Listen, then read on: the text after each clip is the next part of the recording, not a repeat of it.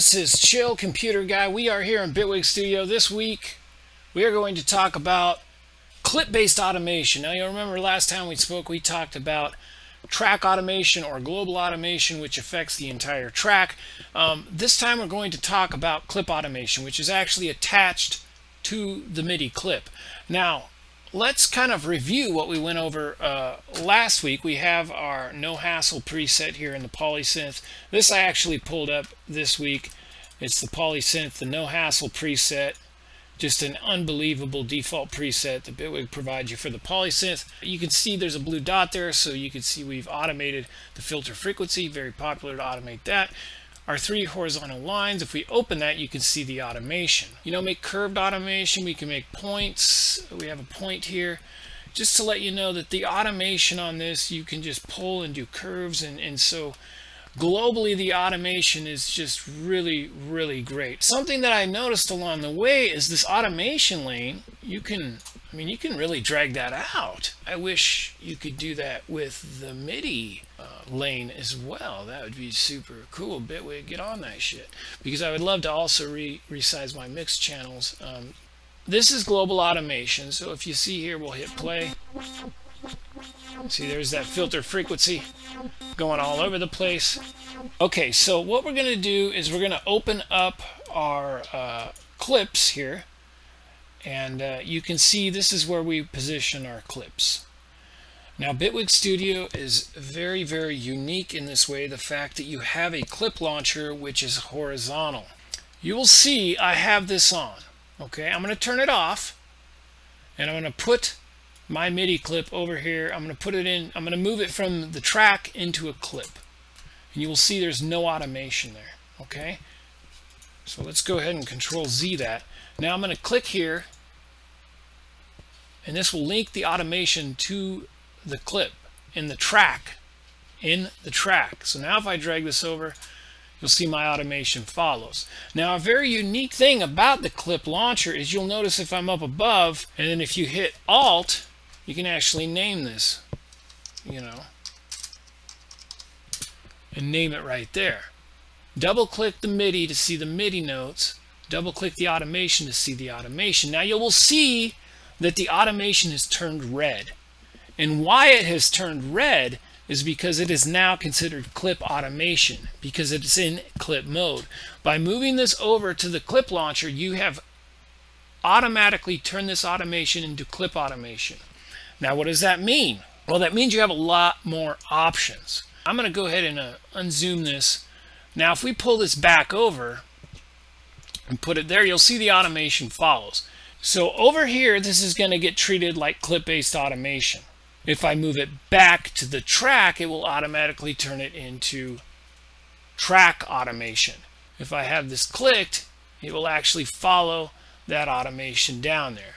And then you can treat it just like global automation. Now I'm going to go ahead and delete a couple of these, because something that's very important is when you delete those, your automation stays. I don't know if the automation should stay, and I wish there was a way you could like have an option to have the automation go when the clip goes, because you would think since this is linked, when I delete that clip, the automation should be deleted as well. So I don't know why that is, but so I'm a little troubled by that. But the thing that is unique about the clip-based automation is now I can make some alterations to this.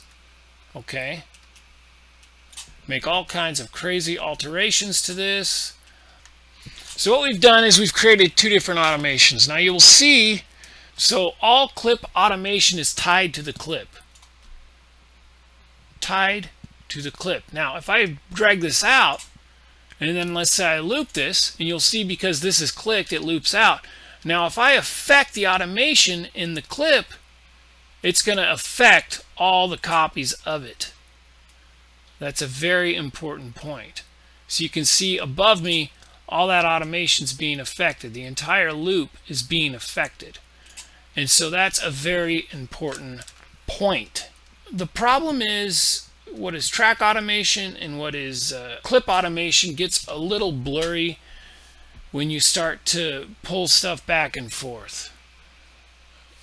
Now again, I'm going to go ahead and delete this whole thing, and see the automation stays. That's just so shitty. Why? Go Control A. Let's go into edit mode. Now here's something with edit mode that I want Bitwig to improve on, is I can see my mixer, but I want to be able to select my clips. In other words, I want to be in edit mode, but I want to be able to select my clips. Because I guess I can go there, but now I have to go to mix mode to get out my clip. So I click that. Now I go into edit mode. Okay, there I am. But now let's say I want to switch to a different clip. How do I fucking do that? How do I do that? Anyway, absolute automation is exactly where you put the point. Now if you go into relative automation, what that's going to do is it's going to give you an average between 0 and wherever your automation's at. It's going to kind of average it out. So let's just put some automation points. Now let's go back to the absolute automation, and you can see some stuff has changed. You can see the red dark line that represents the absolute automation has been altered by the relative automation. So what you've done is you have averaged the absolute automation to more of a relative automation. Now if you want a more extreme example, you can go into this. This is actually multiplying. Put a big stab right there, and you go back to, you can see that that's actually very, very definitive away from the red absolute automation. This is almost the opposite absolute automation. So it's much more effective. And you can put a curve on these as well. So you can see what that does is it created the curve, went to the absolute automation here. So the idea is way too complex to explain, but think of absolute as the automation's exactly where you're clicking. Think of relative as the automation is going to be somewhere in between this value, which is relative to the absolute value. This is multiplying that effect. So this is going to be more dramatic. So if you use all three, you can really think of this as variation. Bitwig Studio is very much about getting that human feel to music. So you can see there's my absolute automation. This is relative, an average between this and this. An actual multiplicity mode is what this is. And that between the three of them, you can really create some massive variations in your automation. And so that's pretty cool, pretty unique. Let's go back to the arrange view here, and you will see that, so if I play this, you'll see if we go to that marker, there's definitely some more. That may sound just like chaos, but that automation is very analog-y, and that's because of using absolute, relative, and multiplicity. Now, something to keep in mind, if this is orange and you drag your clip over, your absolute values will follow. So you can see your dark lines and you can see your keyframes for your automation. If I Control Z that, if I turn that off, now I drag it over, it's only going to give you the relative values. In other words, you don't see any keyframes, you don't see any dark lines, because those are absolute values and those are not getting carried over. Now your timeline automation is all absolute values. So if I drag this point out, I can actually sweep this down and affect the relative automation using an absolute automation inherited by the track.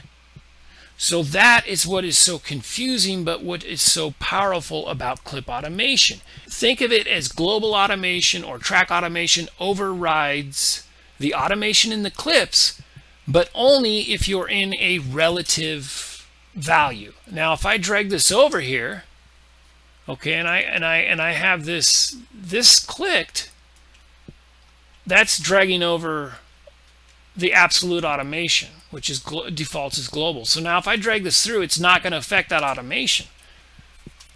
You know, I still do have the relative values in there, but there's no way I can affect it with my absolute value from the global automation. So this is unchecked, okay? So I'm dragging this over.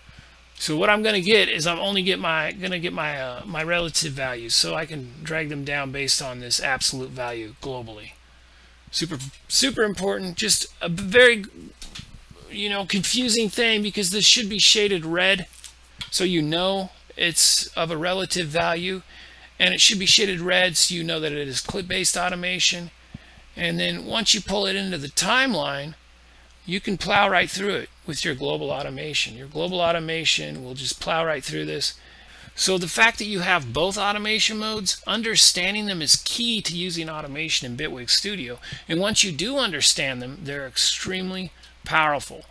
The main thing is, remember, it's all about this button, okay? If this button is on, your clip automation will follow, your global automation will loop, okay? If this button's off, if you move a clip, your automation's staying. If you move from clip automation onto the track, it will only take the relative values. It will not, the absolute values will not carry over unless this is clicked. So if I drag this over, I'm only getting those relative values, which you can see can be affected and overridden by the global levels here. Anyway, that's the magic of clip automation. Clip automation is very fluent because you have those relative values that you can combine with the absolute values and really get some dynamic and very human-like automation. And then when it comes to track mode, remember, that's hierarchy. That's going to override the relative because it's always absolute automation. The two work hand in hand. You just got to understand that one button. That's the main button there. That button really affects it. If you haven't already, please subscribe. Chill Computer Guy. Thanks again for watching.